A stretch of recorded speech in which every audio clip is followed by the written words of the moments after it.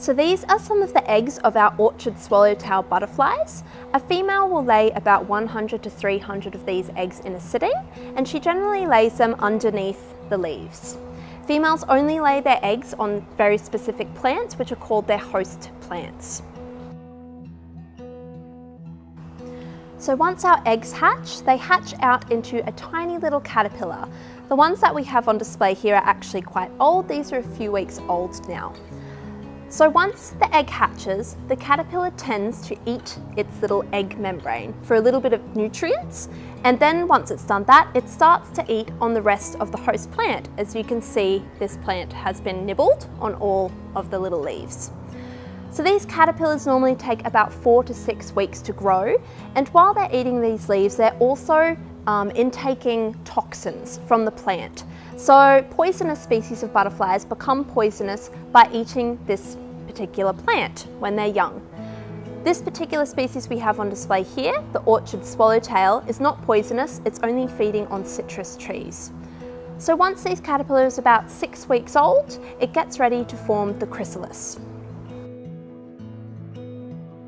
So once the caterpillar is large enough, it forms the chrysalis. This is often mistaken as a cocoon, but cocoons are actually only made by moths. And this little chrysalis here is made out of the caterpillar's skeleton and its skin. Inside the chrysalis, the caterpillar kind of melts its body down into a liquid, but it keeps key structures within its body. So it keeps its airway, its guts, its heart and its brain, and it also has little structures called imaginal discs, which contain all of the DNA that the caterpillar needs to make the butterfly structures, such as its antenna, its legs, and its wings. So after about 10 to 14 days, the caterpillar has transformed into a butterfly inside the chrysalis, and it then ecloses, as you can see this butterfly has done.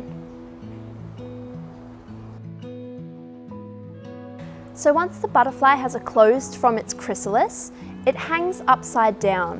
When it first comes out of the chrysalis, it is very wet and its wings are crunched up into kind of balls.